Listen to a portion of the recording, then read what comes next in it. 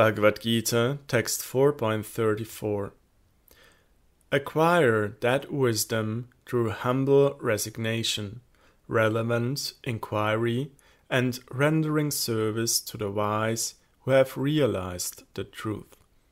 They, in turn, will impart wisdom unto you. By resigning oneself to the preceptor, knowledge is revealed. Proper action, Krischna teaches, bears the fruit of knowledge. The disciple should learn to make spiritual practice his life's duty and stick to it. Identification with a particular guru is the recognition of a specific direction valid for oneself in spiritual life. This identification involves glimpsing one's own spiritual potential. The practitioner's own heart, free from the clutter of material desire, appears before him in the form of Shri Guru. We are accustomed to making material knowledge part of our agenda, but spiritual knowledge has an agenda of its own. This knowledge reveals its agenda and the fact that we are part of it when we approach this knowledge on its terms. These terms are laid out in this verse: humble submission, pranipatena, relevant inquiry, pariprashnena, and the rendering of service, sevaya, to realized souls, who represent divine knowledge in this world. When we do this, spiritual wisdom chooses to reveal itself to us, not otherwise. Pranipata means humble submission to the Guru out of respect for the wisdom he represents. This submission is natural, and it creates an inner state of receptivity. Pariprajna means asking questions such as, who am I, and why am I suffering? Relevant inquiries are not those questions asked merely out of the desire for intellectual stimulation, but rather from a sense of urgency for spiritual growth. Such inquiries are relevant to one's immediate advancement in spiritual life. Here, the word seva indicates affectionate service. Although the scripture mandates that one must learn from the Guru, this scriptural law has love at its heart. The sincere disciple generally feels that his highest prospect lies in hearing and serving the knowledge imparted by the Guru. I must surrender here, for my life's highest prospect will be realized in this. This feeling arises within when we hear from one who has been commissioned to collect our soul for divine service.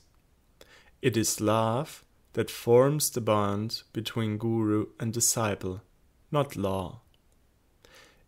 In this verse, Krischna speaks of a plurality of Gurus, Jnaninaha, and at the same time of the singularity of Guru Tattva. The word Jnaninaha is plural. However, in Sanskrit, the plural is often used to indicate respect for one person, rather than to indicate more than one person.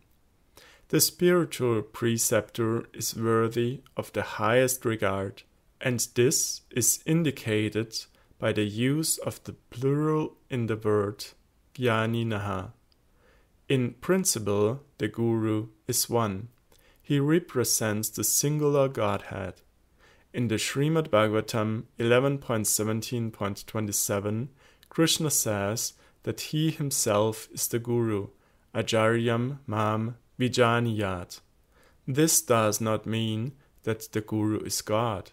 It means that God chooses one or more of his devotees to represent him and such a devotee should be honored as though he were Krishna himself.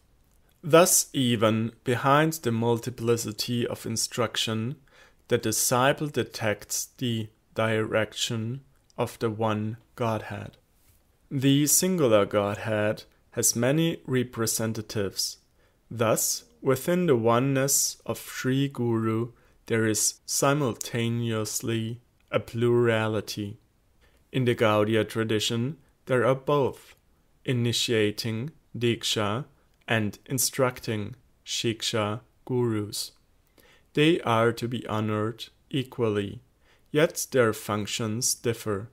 The initiating guru is usually the one who prescribes the practice for the disciple, while the instructing gurus help to fine-tune this practice. The initiating guru must be singular, whereas one can embrace a plurality of instructing gurus. If one enrolls in spiritual culture under the guidance of a guru, one will simultaneously experience a plurality of gurus, for in discipleship one is linked through one guru to a succession of gurus, Guru Parampara, all of whom benevolently lend support to the disciple's progress. Such a sincere disciple may also get support from other saints or instructing gurus to pass through the door of opportunity opened by one's initiating guru. However, one who, in the name of accepting many gurus, does not submit to one guru, experiences neither the singularity nor plurality of gurus. The force of Krishna's emphasis on hearing from and serving a realized soul in this verse is noteworthy. All of the methods of sacrifice previously mentioned require that we learn how to practice them from a teacher, the guru. Here Krishna implores us to approach such a guru, his representative. The power inert in approaching a realized soul is such that it can make one immediately eligible for the direct culture of spiritual life without once having to qualify oneself gradually through other means. While the study of Vedanta, Brahma, Jaiva, generally requires that one first inquire into and pass through religious practice, Dharma, Jigyasa, this prerequisite can be waived if one is fortunate to associate with a realized soul. This is the opinion of both Shankara and Baladeva Vidyabhushana. Over the next 4 verses, Krishna describes the nature of the knowledge one receives from Shri Guru.